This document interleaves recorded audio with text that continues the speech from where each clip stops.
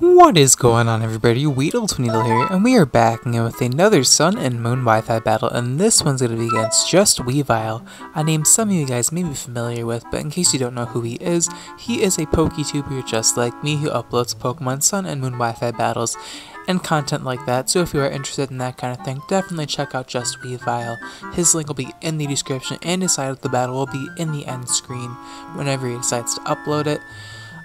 Anyway, me and JustWeavile are having a rarely used battle today, as his team's looking pretty damn spicy actually. He has Kingler, which is something I've not seen this generation, which is pretty cool. I'm excited to see what that thing is about to do in my butthole. Moltres, Donphan, Dusclops, Sceptile, and regular Muck. Holy shit, I didn't think there was anybody else out there who used regular Muck besides me. As I'm using Dedenne, Sneasel, because I had to use it against Jack, Noctowl, Basculin, Donphan, and Roserade. Now, I expected Jack to want to lead off with Moltres, because I don't really have a switch into Moltres on my team, so I decided to lead off with my Dedenne, as Jack does decide to actually lead off with Mr. Krabs, his Kingler. So this is still a good situation for me, right? Electric on water. Oh no. Jack just goes for the Z move turn 1, does not care at all. He's just like, screw this freaking Dedenne.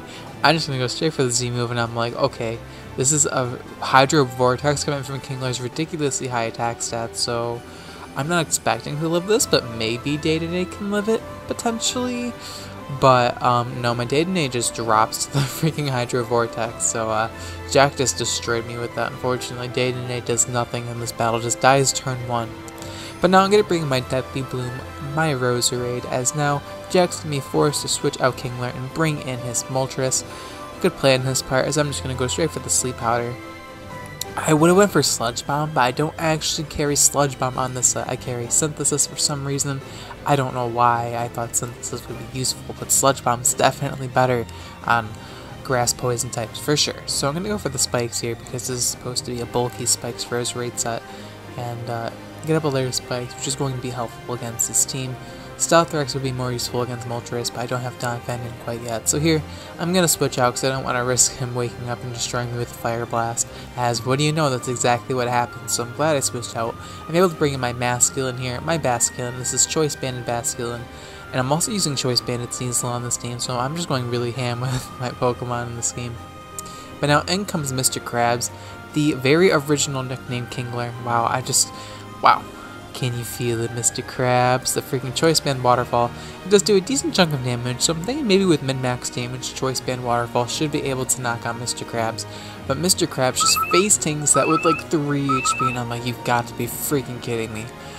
Unfortunate, Masculine just dies, but I guess it's just not masculine enough, so he's going to knock off my Choice Band. So now I'm going to bring in my next Choice Band user, my Jack, named after JustWeavile. Now I'm going to go straight for the Icicle Crash onto the Kingler, and I'm very glad that I did not miss, because that would have been slightly tilting if that happened to me. But thankfully, we're able to knock out Kingler, as now Jack's going to bring in Smooth, his Muck, and I'm pretty sure that Choice Band Icicle Crash could kill this thing, but I didn't quite want to risk it because this thing's my win con. Believe it or not, that Sneasel's a win con against JustWeavile. But now I'm going to bring in my Roll-Up, right? Roll-Up can pivot into Gunk Shot rather easily, and then I could just threaten this thing up with Earthquake or lay up Stealth Rex for the Moltres. So here, I'm like, okay, he gets Poison, which is a little frustrating, but not too big of a deal. Mug has Poison Touch with Gunk Shot, so that's just bound to happen, unfortunately. But yeah, at least it's not Toxic Poison, so it's not going to be that obnoxious. But here, I'm like, I can lay up Stealth Rocks, but I figured he would try to bring in Donphan here, so I decided to double switch out, because there's no way he would stay in on a Donphan and get Earthquaked, right? No! Jack stays in and goes for Gunk Shot again and just destroys me. I'm like, how? How did he know? Jack's literally freaking the reincarnation of Jesus Christ, man. I don't know how he knew, because I did not play aggressively the entire game, but he just knew, man. He's just like, he felt something was going up, and man, I don't even know what to say, man. I was speechless. All I said was like, holy shit, Jack is actually a legend at this game. But yeah, I figured he would double switch now, because he must have predicted me to double switch somehow, even though Earthquake or Stealth Rocks was arguably the better play. But man, anyway, he's going to bring on Dusclops on me. He's going to Toxic my K-Pour, my Noctowl, as now I am poisoned, which actually works for me in a way, because if you guys have been watching me for a little bit, I think I used this Noctowl set about a month ago, but I wanted to bring it back against JustWeavile just because, you know, why not? So I'm going to go for the Z move here, which is the Psychic Z move based on Shaniqua's stance, and this is actually going to be a Z Psycho Shift, going to sharply raise my special attack, and Psycho Shift that nice and spicy Toxic onto the Dusclops. So this means the Dusclops is poisoned, and that means I can stall it out easier, so it's cool. And he probably didn't expect that, because why would you use a Noctowl with freaking Z Psycho Shift?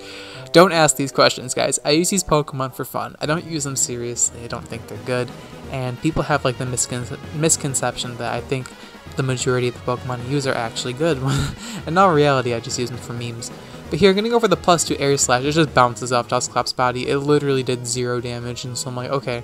The +2 special attack was absolutely irrelevant. I regret using Noctowl. But I mean, at least Dusclops is poisoned, so obviously I have the Air Slash flinching going for me with Dusclops being poisoned. So I'm hoping I get some nice RNG going in my direction here after getting destroyed by the Muk play. But he actually ends up getting Destiny Bond, not what I was expecting, but annoying at that. I'm hoping that the poison's able to knock him out this turn, but unfortunately he's going to live with red health, and if I go for Air Slash now, my Noctowl is going to die, so I decided to go for Roost instead, reveal that I have Roost. That shouldn't be too surprising to him, because Roost, I guess I could run like a hidden power on this thing, but I feel like Roost is better for longevity, as he's just going to go for Pain Split, get a lot of health back, but I didn't really have any other options, as Pain Split's going to bring me down to about where I was beforehand. As Poison is whittling down a little more, so I'm hoping that Air Slash could get a nice spicy flinch axe here. Really hoping. No, actually, I decided to go for Roost here. Yeah, because I didn't want to be at low health, and I was hoping maybe he'd like go for Destiny Bond again or something. I don't even know. But he actually does go for Destiny Bond. Maybe I should have went for Air Slash that turn then, but I don't really know. This is kind of like a coin toss, because I don't want to die to Destiny Bond, and he's at red health this turn, so I'm thinking I can just go for Psycho Shift, because I'm at full health. I don't want to lose Noctowl, as he just gets the freeze Pain Split of his life, so he's just conveniently getting at red health as soon as he's about to die for poison. That's like really frustrating. But eventually this thing's gonna die, right? Because poison will eventually kill it. So he does realize that I'm gonna Roost here. I was gonna Air Slash. I was so close to clicking Air Slash, but I'm like, there's no point in risking it at this point. I already got smashed by freaking Jack's plays earlier, so I don't even want to test him. I really don't want to test him at this point. So I'm gonna go for Roost with my Noctowl, and in comes the regular Muk, as regular Muk is going to absolutely face tank this Air Slash, hoping I get some nice flinch magic going on, but unfortunately I don't, as he's able to get the nice explosion off on me, as unfortunately my Noctowl, even though it's at full health, is going to get destroyed by the explosion, and yeah, the Smooze is going to die, but Noctowl is going to fall. Unfortunately, it didn't get to do much this game, but it's whatever. I really wanted to use Sneasel, and I was really hoping I could use it more in this game against JustWeavile, but man, he sniped it. Like, I don't think I've been outplayed that hard in the entirety of Sun and Moon. Like, I don't even know how he saw that coming. Like, this is just like, I asked him, and he's just like, yeah, I don't know, I just kind of clicked Gunk Shot twice, and I'm like, but I couldn't mentally understand why I took that risk, but we're gonna get off that play, because I'm just like super salty about that. I'm salty like 3 hours later, and I normally get over salt in like 10 minutes, but there's just something about that staying in with Muk on a Donphan. It's just, I don't know, man. Especially when he has a Moltres, I can get free rocks, but I mean, I guess we'll never know, man. It worked out for him. I mean, props to Jack. I'm not mad. I'm just like, surprised he made such an aggressive play like that.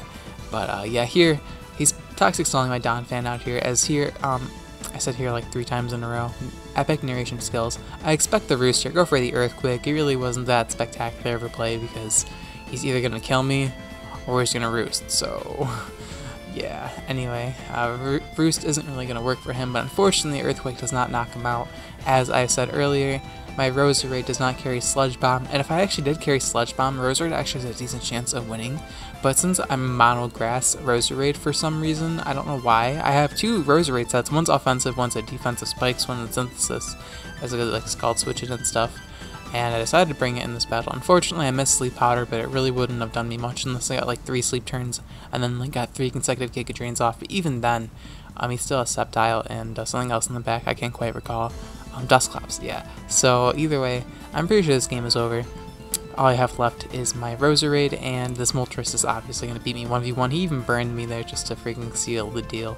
Synthesis, I just want to use it because I want to see the animation with Roserade, honestly, and I knew I was dead anyway, I just wanted to use it, just be like, look, I don't have Sludge Bomb, so it's GG lol, and he's like, oh, okay. So yeah, Air Slash gonna knock me out, unfortunately, as we're actually gonna lose, I think, 0-3 to Jack, but honestly, with that Muck play, I knew it was over when he freaking sniped me with that Muck, considering that Sneasel was my win con, and he sniped it like that. I like, accepted defeat there, humbly accepted my defeat.